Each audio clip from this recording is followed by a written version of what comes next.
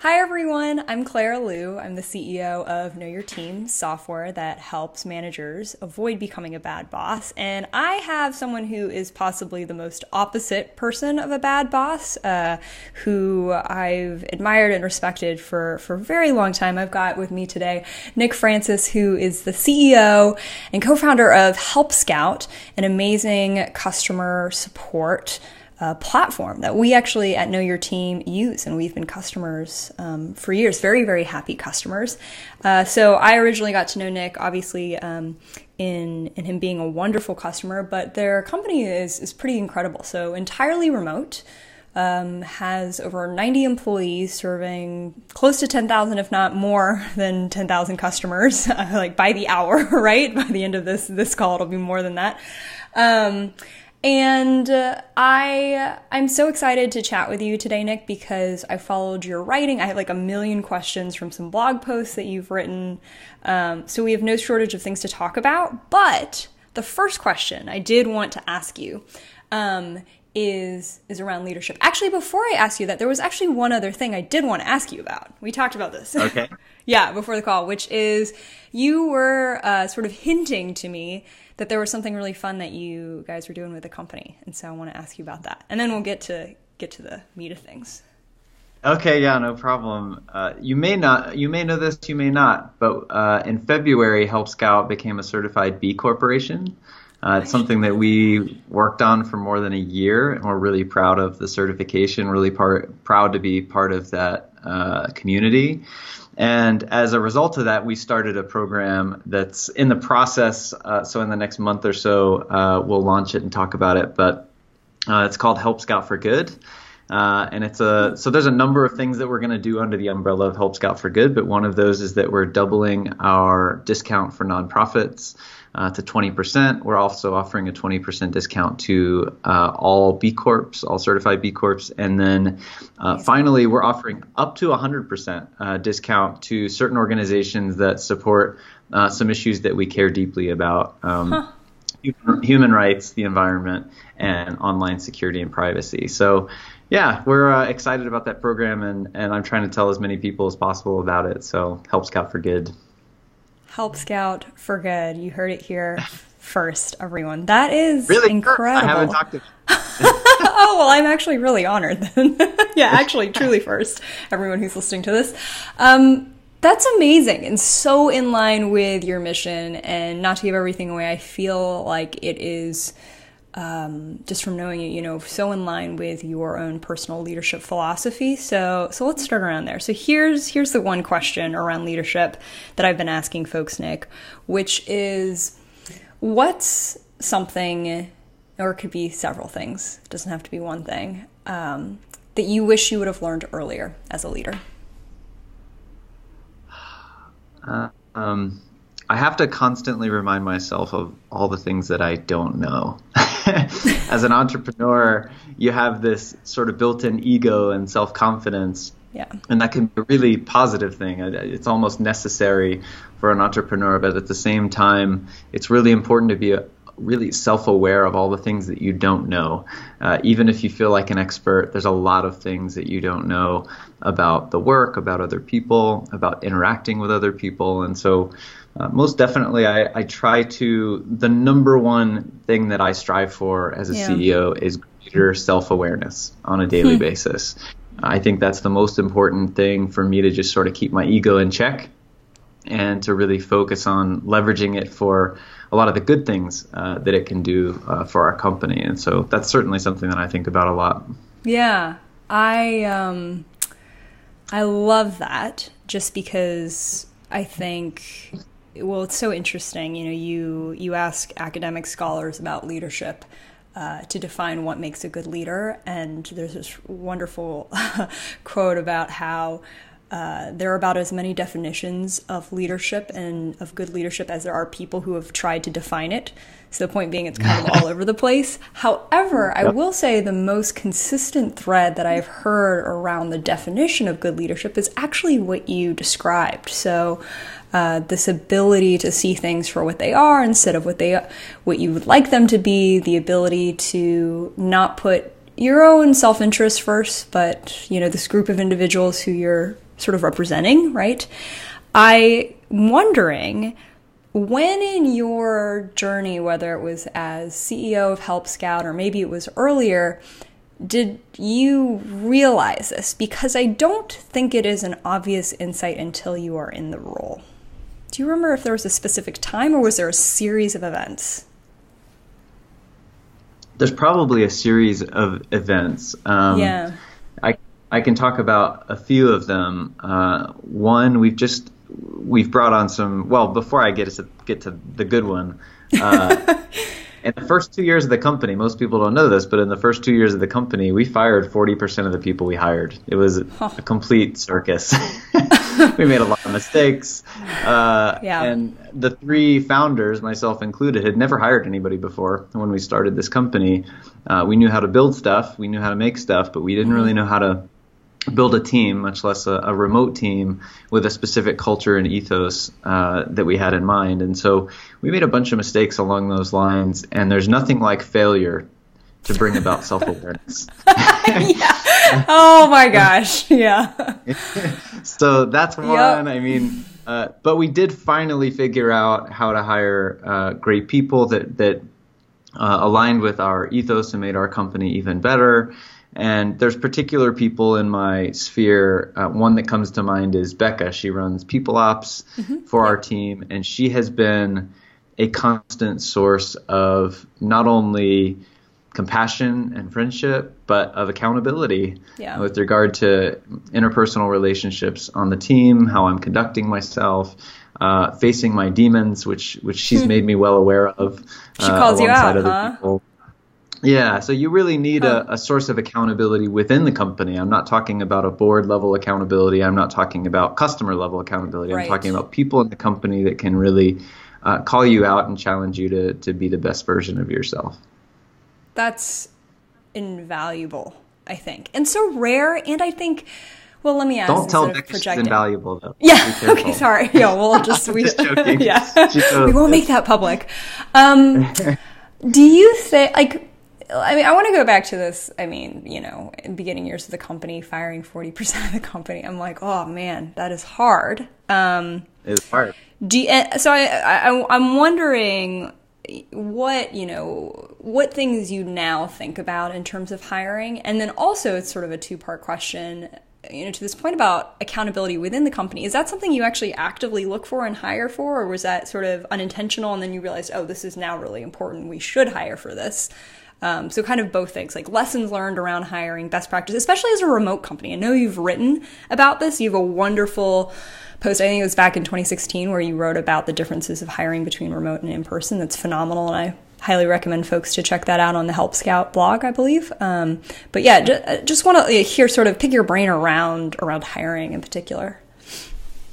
Yeah, so one of the important things about building a remote culture is that you do have to be able to do the work with a certain level of autonomy and skill. So one of the big mistakes that we sort of made early on is hiring people that weren't, I hate saying junior or senior level, but they hadn't been doing the craft for a very long time, right? They were maybe right out of school, or they were just figuring out what they wanted to do in their career. They were just in a different place. And I found that in remote, you really want to, first of all, hire and recruit people that are in love with the work. Culture is a big piece of it, but they really need to love the work. And they need to be able to accomplish a lot. If they're sitting in a room by themselves for an 8-hour day, they still need to be able to get a lot done. And I'm not saying that's how it is at Help Scout. I spend a lot of my time, most of my time, talking with people as you and I are talking now. Yep. But still, you want people to be capable of doing great things in a self-sufficient way. And so I think a lot of companies would say that they want that, but you have to dial that up in a remote culture. It's a requirement. It's not something that you hope for. A culture of mentorship is really difficult to execute against in a remote culture. We sort of waved the white flag on that one and decided that's not our culture. Our culture is one in which we want to hire the highest performers, people that are better than us, to make the company better. And that's a different thing to look for. And so I can talk about some of the tactics and the ways that we look for that in the hiring process, and we fix some of the mistakes. But generally, you just want to look for a different profile based on the remote nature of our culture. Absolutely. You are definitely not the only person and CEO to say that, of quite a large remote team. So I think about, I interviewed Wade Foster from Zapier, and Joel Gascoigne, from Buffer, and they very similarly, actually, very honestly described. And actually, for us, we're a very, very small remote company, and we kind of have the double challenge of, we're really small and we're remote, so we can unfortunately afford to hire one who's quote unquote junior, whatever that means, right? But what it really means, to your point, is just someone who's just had some time and experience working on their own and actually working on the work itself. And what they both admitted to me, I actually remember Wade in particular, that he hasn't quite figured out yet, and I wonder if you would agree with this, is that unfortunately it means that it's actually really hire for potential, which sometimes can be like a wonderful surprise. It also means you can't grow people maybe as naturally or as organically as in an in-person company. Would you argue with that? Like, would you say you've sort of put some things in place at Help Scout to try to account for that? Or just curious to get your opinion on that side of things. Yeah. Wade's totally right. Joel's totally right. We talk about these things, the three of us, all the time. Yeah, I was about to say, I'm sure. And I really admire what both of those CEOs are doing, and Wade's totally right. You can't really. It's really difficult to hire for potential, especially in a remote culture, because to some extent, eventually, no matter how much onboarding you go through, you're going to get kind of thrown into the deep end, and we're going to ask you to swim, and that's really hard to avoid as a remote culture. And so I've just found that one way to test for that in the hiring process is using projects. So one thing that's just different about hiring. So I spent 6 years in Boston before I moved to Boulder. And in those 6 years in Boston, I saw most of the companies there are co-located, and I saw how different their hiring process is. It can take, you go from beginning to end, offer letter, 10 days, right?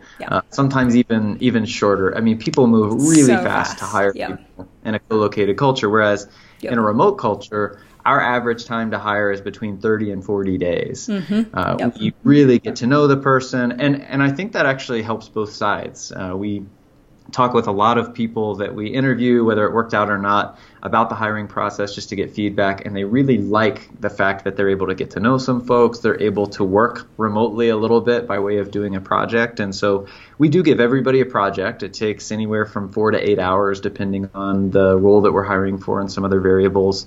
And we actually just work with them. We give them feedback. We do a couple of rounds going back and forth. But it's really important that they not only be able to talk well about themselves, but they be able to execute on work that we give them. And so that's one way you can solve that potential challenge that Wade talks about. And by way of having 30 to 40 days to work through that process with a candidate, it just kind of frees you up to really go deep and determine whether it's a fit on both sides. Absolutely. And I don't think that advice is actually unique to remote companies. I think there's, what you learn, I mean, even in working with someone for 4 to 8 hours, it's incredible. A lot of the times when, we're in the process right now of hiring, and one of the candidates we've worked with actually for the past few months, and it's like that in itself, it's kind of the best reference call / resume you'll ever need. Like, that's just the proof in itself. So I think for folks, who are watching this and listening this to whether or not you run a remote team, to take that to heart.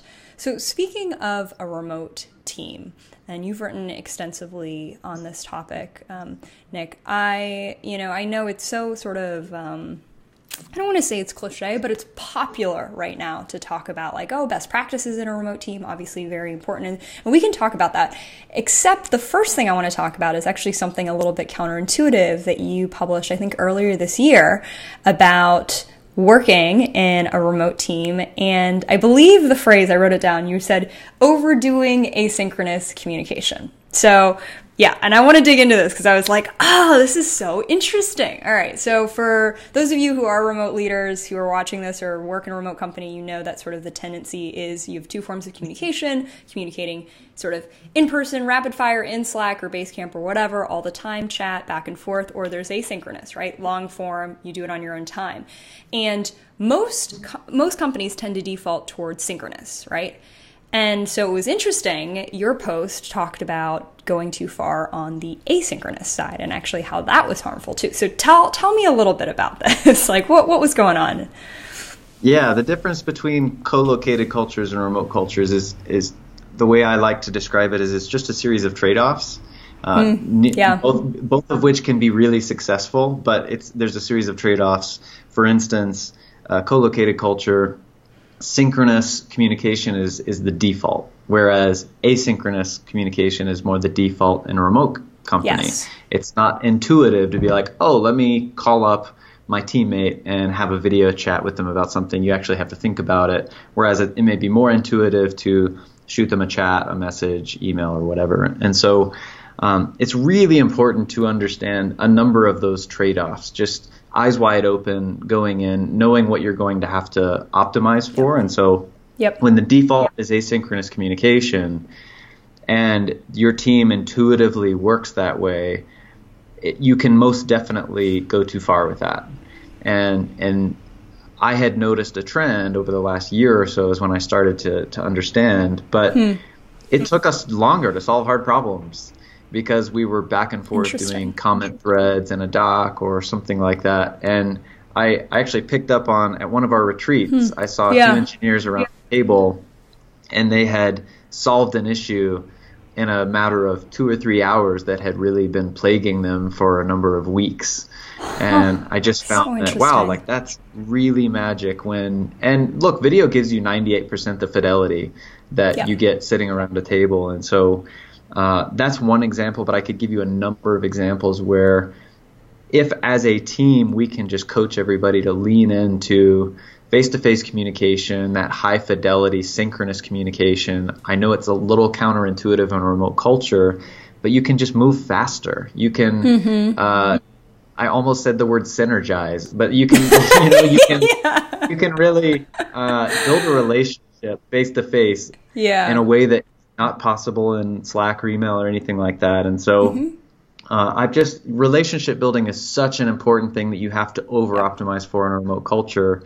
So leaning into a lot of the face-to-face synchronous stuff is just important. And I don't think enough remote companies talk about that aspect of it. They just assume the entire business runs asynchronously. So at least in our case, we found that maybe 20% of the time conducting yourself in like actual meetings and face-to-face video chats and stuff is a really productive way of working. Yeah, I so appreciate the nuance. I mean, I think that's what I found so refreshing about the piece, is that it wasn't, I mean, I just think it's so easy to, and you sort of see it in kind of the blog posts and tweets and things that, come out around remote work. It's so easy to be dogmatic about like, oh, we play for remote teams or we play on the co-located team. And it's just like, well, like you said, it's a series of trade-offs. One is not right or another. And you have to sort of operate across a sliding scale instead of saying, oh, we have to go 100% on asynchronous or we have to go 100% on synchronous. So I think that's such a good, important insight. Team, it feels like sacrilege to be like, oh, face-to-face communication is actually pretty awesome, and getting around the table to work through a problem can be really helpful. It almost feels like we're breaking some unwritten rule of remote culture that we're not supposed to talk about. It's like, no, I think it's great. And we've got great tools these days that we can leverage to have face-to-face communication all over the planet. So why don't we talk about it more? That's all. Right. And agree that there's some sort of mix, right? So in terms of sort of Help Scouts culture as a whole, I know it's something that you think a lot intentionally about, you write a lot intentionally about. What do you think has been, the real cornerstone, you think, in helping the culture be what it is today? Like, can you sort of, as you reflect on Help Scouts' journey and go, gosh, I'm so glad we did A. Like if there's any, like we could have done a lot of other things wrong or like done a lot of things different, but as long as we did A or B or whatever that, a few things are that really you feel like helped solidify Help Scouts culture or continues to. I'm curious what that might be. There's a shift early on in a company when you go from founders working in a room together to founders also working alongside people that you hire to then the people that you hire hiring people to be part of your team. And at some point you have to codify what your values are because the founders aren't hiring everybody. Yep. And there was a point maybe 2 or 3 years into the company where I think it was Becca, who we've already talked about. She did this research project where she asked everybody on the team, she interviewed everybody on the team about like what makes Help Scout really great, what's important to them about the culture, and just did this big values exercise where we actually wanted to codify our values. And she didn't interview the founders. She interviewed all the team members we had at the time and picked up on a bunch of phrases and keywords that seemed to be sort of a trend, and then kind of sent us a document and we decided on what our core values would be very thoughtfully and very intentionally.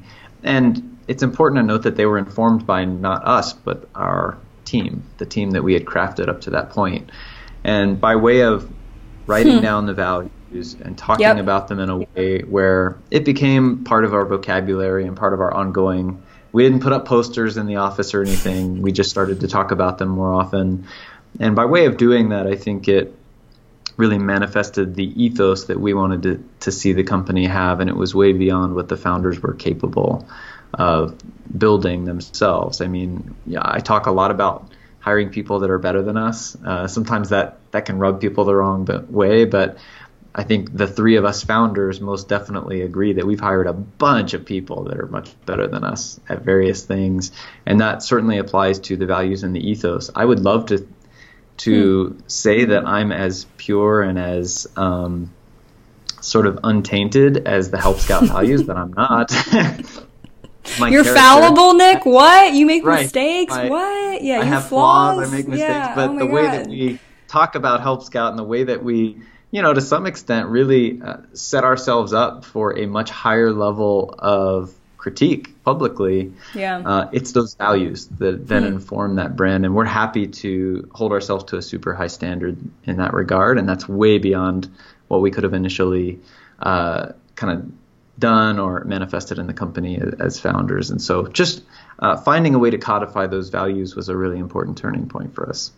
Absolutely. I think that's such an interesting response because I think maybe for people who are listening to this, Nick, they might be like, oh, yeah, somewhat obvious, maybe, right? Maybe. But I think your approach was actually quite unique in that it wasn't you sort of leading a brainstorm session. It wasn't like a piece of paper that was sort of put forward saying, here are like the list of the 10 words, like, choose 6, right? It was, you weren't even involved in the process. And talk about actually maybe being a little nerve-wracking, I can only imagine, as someone starting the company and then being like, okay, now I'm having all these other people sort of define the heart and soul of it. Yeah. I don't know if you felt that. It didn't seem very necessary to me. I was like, do we really need to write, are we going to be that company, right, that writes down their core values and sings Kumbaya and gets us in a circle and holds.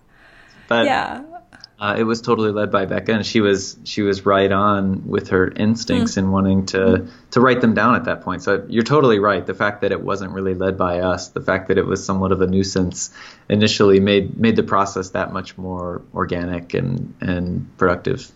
Totally. Well, and I think also for a lot of leaders, you're like, when do we have the time to do that? Or like on the list of priority, like where does this fit in with sort of product strategy and hiring and recruiting? And it's like, oh, we're going to do a values exercise, really?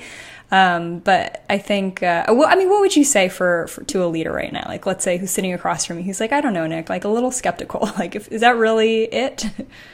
Well, I did just, something popped into my head, which was a really big learning that nobody's talked about, which is that early on in the company, we really overinvested in what we call people ops. it formerly known as HR, I guess.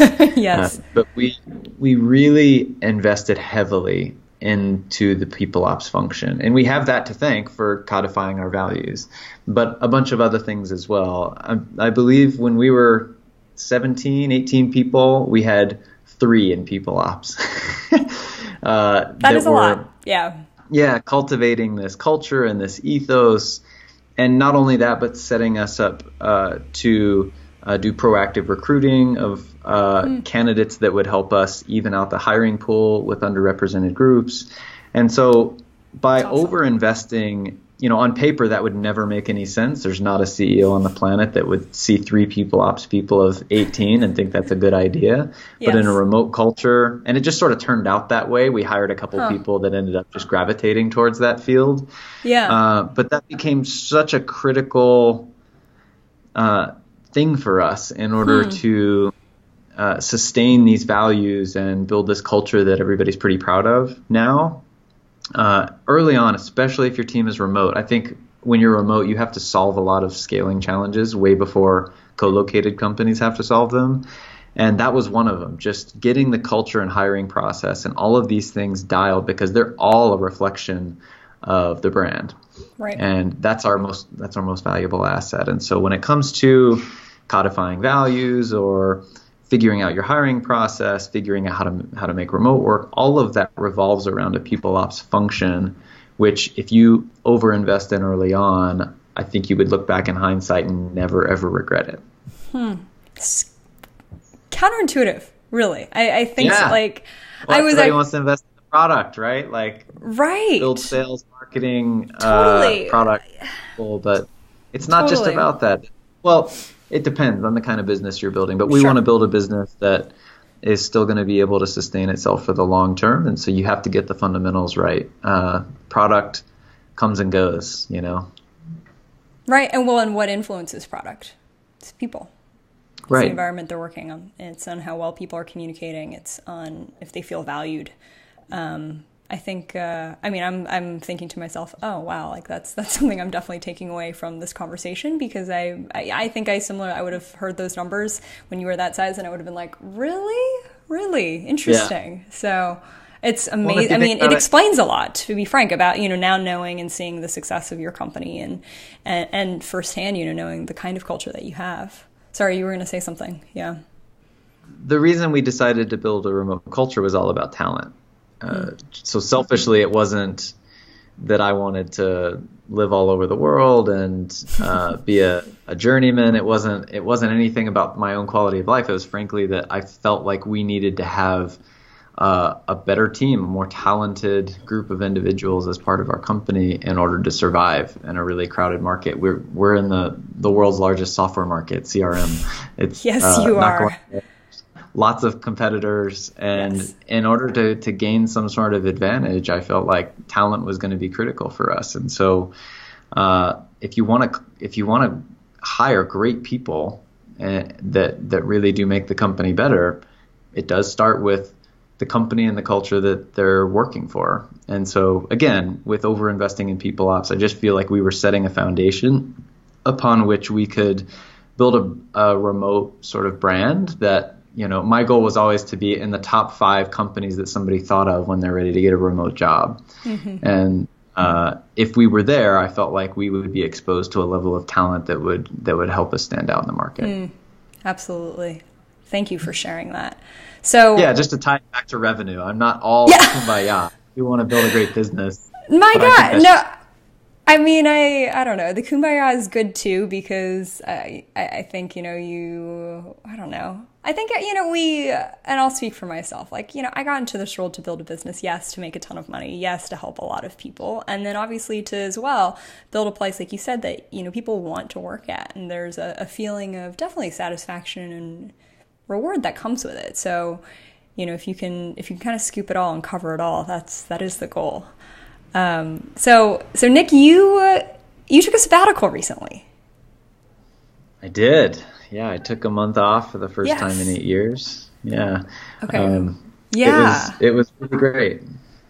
I loved the piece that you wrote about it. it was so interesting. I mean, I would love for you to share with folks, who are tuning in, going into this, sort of, why'd you take it? How are you feeling? Were you sort of nervous? Was this like a reluctant sabbatical? Or were you just sort of like running into it like, yes, I need this after 8 years?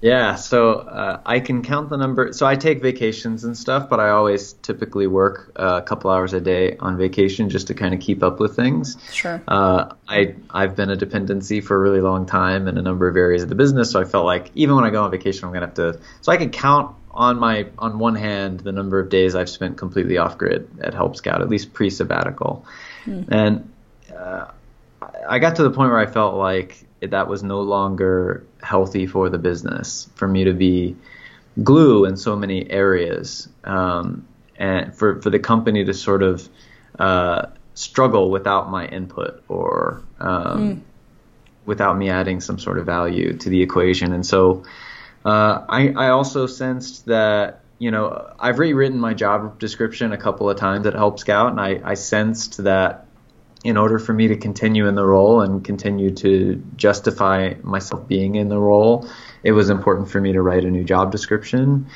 So this is actually Nick 4.0. I'm not sure if you can tell, but it's Nick 4.0, at least in a Help Scout context. Noted. And so, there were a bunch of reasons why it just felt like, look, I was a bit burned. Like I love the work. Yeah. I got to the point where I was really looking forward to taking a little bit of time off, but Totally. I felt like it was going to be even better for the company in some way, and I wasn't quite sure how. Yeah. So one, I knew going in like 3 or 4 months in advance, so I was able to make a big list of things that felt like dependencies that I wanted to get off my plate before I left. So that exercise in itself was extraordinarily productive in a number of ways. Yep. But then I took the month off, and not only was it great personally, I've been married for 13 years. I got to really reconnect with my wife. Amazing. Now she really loves sabbatical Nick way more than work Nick.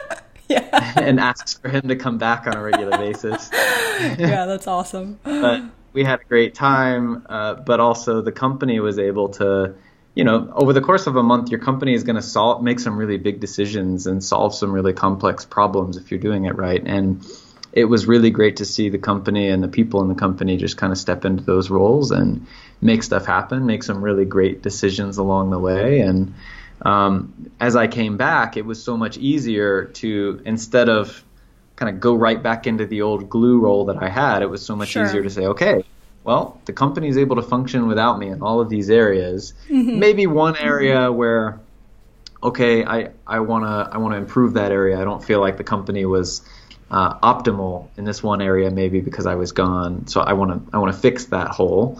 But otherwise, I just felt the freedom to sort of redefine my role and determine where I felt like I could add value and where the company needed me to add value in the next several years. And just such a great way to come back and look at the company from a 60,000 foot view. And now it's great to see my friend Joel and all the folks at Buffer just did a sabbatical program. Yeah. Hopefully it's catching on. It's great. Yeah, well, I think, I know Basecamp, who obviously, spun Know Your Team. Before us. Right, and, the founders are on our board. I know that they have employees. I want to say it's every 3-year anniversary that they have an employee. They take a month off, something like that. For every 3 years you work, something like that. But I think the thing that I found interesting was you're the CEO. It's different. Yeah. I'm not going to lie. Yeah, well, it's different. I'm semi-ashamed to say, but aren't all ideas originally Basecamp ideas? Most of them. So Jason at DHH do a great job with all things remote and culture. But yeah, I'm pretty sure we probably did borrow that idea from them, and it wasn't the first. Well, no. But I guess what I'm astounded by is, it's not just anyone taking it. I actually don't know if Jason and I actually should ask them. I don't know if Jason and David have ever taken a sabbatical. Honestly. Yeah, it'd be a good question. I mean, David maybe. I don't know about Jason. I don't know. Maybe when he had his kid. I'm not sure, but I just think that is this it's different. I think, not saying that employees are more replaceable or anything. I just mean that when you founded a company and you're the CEO, a month off, yeah. Well, it's unconventional. the real measure of a good leader is what happens when you're not around. I mean, Right. Any manager, you're not supposed to be in the weeds with people. You're supposed to free Yep. up your people to do their best work.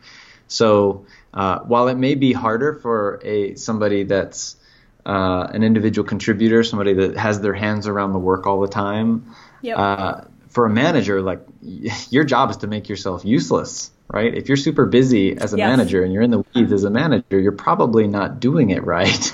Right. To some extent, you need Absolutely. there's challenges you have to fix. And so I thought it was really important for me not only to set an example, because we started the sabbatical program. Yeah. It was every 5 years. We've already moved it down to every 4. But I just felt like it was important for at least one of the founders to go ahead and take the time off to make sure to reinforce the fact that, hey, we're serious about this, and you should really take the time once you've been at Help Scout for a while. Absolutely. I think it's something I think as CEOs and as founders and managers that we don't realize is like whatever policy or idea that you suggest and you want other people to do doesn't really mean anything unless you're doing it yourself. Like it really doesn't. It just never really gets the traction you want until you're like, okay, I will do it. So I think what an incredible example. Nick, thank you so much for your time. Like, I literally could talk to you. I mean, we could just chat for hours. So to respect your time, we won't be doing that. But I do want to ask you one last question here, circling back to the very first thing you talked about around what you felt like you learned the most in being a leader, which is sort of increasing self-awareness and putting ego aside. How does one do this? Is my question. How do you try to actively or maybe or surprisingly find ways to increase your self-awareness? These days, I'm really lucky. I have a coach that I work with, Awesome. and I hang out with her. I used to hang out with her twice a month. Now it's just once a month, but I've gotten to the point where I do know my demons really well, and I know some of my character flaws really well, and she's a source of ongoing accountability with me. So, discovering those things, it's shocking to me how many people aren't interested in discovering their demons, right, or character flaws, depending on how you want to refer to them. I refer to them as demons because I like really... it personifies it a bit more. Yeah, I like the negative connotation because understanding those means that you can have a better grasp of them. And by the way, I'm actually not shocked that people don't want to know about them. Isn't it right? Yeah. Like our human tendency. I think it's just because you have really good intentions, but I think for most people, the default is actually like, oh, it's the last thing I want to think about. Well, I think that it's important for people to know that everyone has them. Right? Yep. Everyone that breathes air, the way I look at it is that everybody has a character that's made up of several different traits. Okay. And those traits can have really positive sides to them, and the same trait can also have a negative side to it. So I look at ego as one of those where like it gives me the confidence to be an entrepreneur and still be able to sleep at night, but at the same time it can take up all the oxygen in the room and prevent others from adding value if I'm not careful. And ego can, so I always just think of the negative side of a character trait as the demon side, right? So I'm a passionate guy. I love to talk in a certain way, and I love to have an opinion, but that also manifests itself as anger sometimes. And I have to be really careful about that. So once you realize, hey, I don't have demons because I'm a bad person. It's actually something that everyone has. And so by way of discovering them, I can have better control of who I am and the person that I want to be. And I don't know, that gives me a bit of comfort. It's not that I'm messed up. It's not that I have to feel bad about it. It's just that understanding my character is a really key part of being the person that my wife wants me to be, my co-founders want me to be, that I work with want me to be, and it just feels like it's my responsibility to understand that a little bit better. I think you do something really wonderful in your explanation of that, which is, one, you're calling them demons, yes, because it kind of personifies it, makes it negative, like gives you something to look at. But what I think that actually does is it removes the sense of, like you were saying, sense of self-worth and identification with what that sort of ill aspect of yourself is. I think, a lot of times we don't want to look at that reflection in the mirror because we go, oh, this means that I'm not a good entrepreneur. This means I'm a terrible human. This means I'm not worthy of love, like whatever those things are. And I remember I interviewed this wonderful entrepreneur. Her name's Desiree Vargas Wrigley. She runs this great company called Parachute. And she talked about, her biggest lesson that she learned was removing that sense of identity from the ups and downs in the business and from those personal characteristics. But I think what you're talking about too or what you're talking about, even more specifically is like, weakness, right? And flaw, and like really just saying, well, that's actually, that doesn't make me a bad person. It just makes me a person. Yeah, we all have. Yeah. Yeah. Totally. So I don't see how I would sleep at night if I really thought I was a bad person. Yeah. It's just important to know that, hey, and by the way, if you know some of your negative character traits, then think about what's on the opposite side of those. How can I leverage that for good in other people's lives and in the world at large? Because every character trait, in my opinion, has a really positive aspect and a negative aspect. It all depends on how you use it. Absolutely. Completely agree. Well, Nick, thank you so much for all the insights you shared and for joining us today. So appreciate it. My pleasure. Always good to hang out with you. Awesome.